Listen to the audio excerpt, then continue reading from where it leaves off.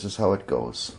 You need some chili flakes, some pepper, salt, bay leaves, cinnamon stick, a couple of cloves, and also a couple of cloves of garlic. I use ruffled or spruce, doesn't make a difference.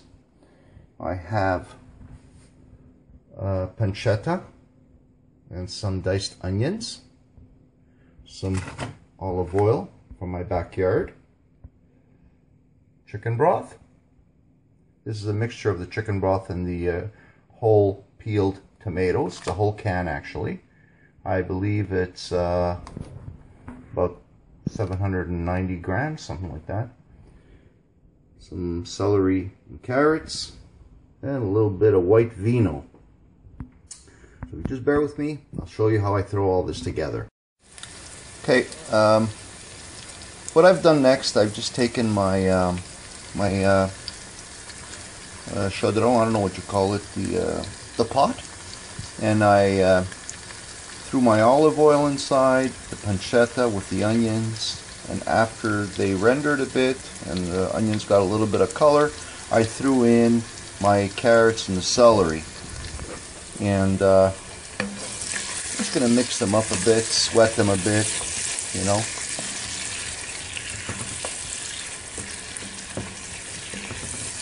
Once all that's done, give it a few minutes.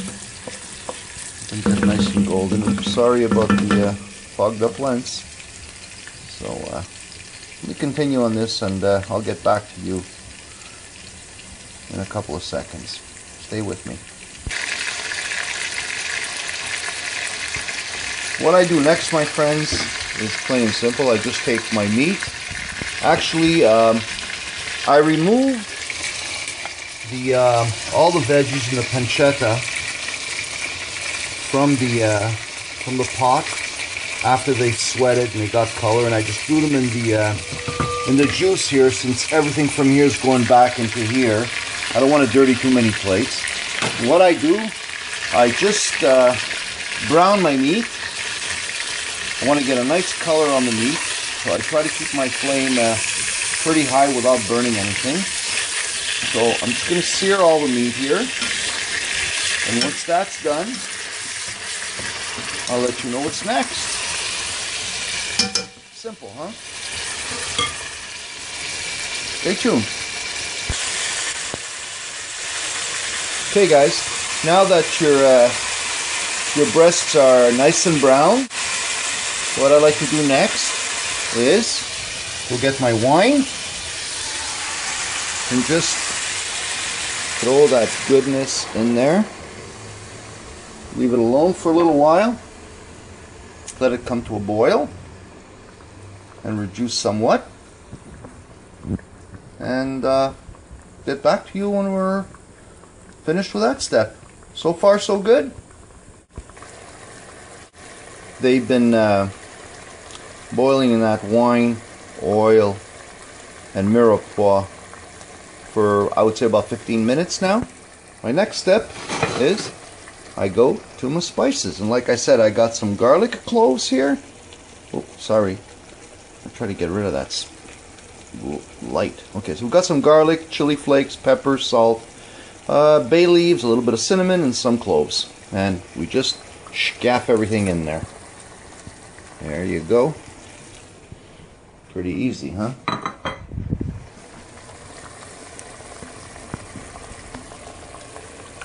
Mix all that stuff up together. Sorry if I'm cooking and looking through the lens. It's a little hard, but you guys get the idea. Everything's there. Voiceover recording, guys, although I had to do it because my brother-in-law decided to call me while I was doing this segment, and you can hear the buzzing of my phone call in the background, and it truly is annoying. Again, I apologize about this little disturbance. The food will make up for it, so stick around, guys. Thanks. Okay, well, the next step, guys, what I did, I took my tomatoes and chicken broth mixture, poured everything in there, and I'm just letting it come to a boil. Once it comes to a boil, I'm going to reduce it to a simmer for approximately 45 minutes. And after that, after the 45 minutes, I'm going to add my Greek pasta, which I forgot to introduce before. This stuff is called Helopetes.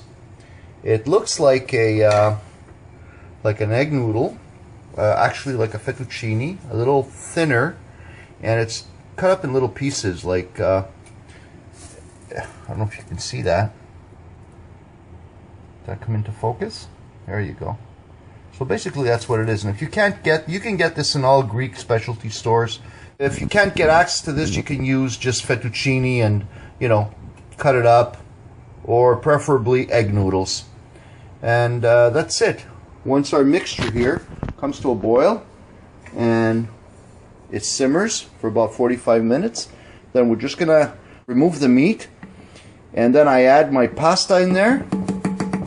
And the ratio to this pasta is about 2.5 liquid to 1 2.5 liquid to 1 dry. Therefore, like 1 cup of pasta to 2.5 cups of liquid or juice. Ballpark, okay? You can use your own judgment. You know, you can add whatever you want. Later on, you can add a little bit more juice if it gets too thick, and you want it in the consistency of a thick soup. So let this thing boil, come to a simmer, and I'll get back to you when we're ready to add the pasta. After my juices with the meat have been simmering for approximately 45 minutes, what I did, I went ahead and I removed all my meat, and then I added all the pasta in this juice. The pasta that was there is now here.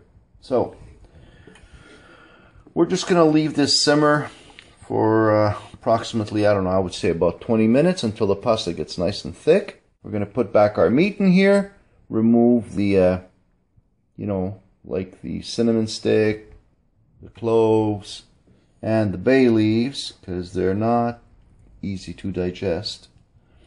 We're going to remove all that stuff, put our meat back in here. Oh my God, this is going to be good. This is going to be good. Look, you know what? I'll see you guys in about half an hour when we're ready to eat. Later, guys. And this, my friend, is the end result. Pasta's all cooked.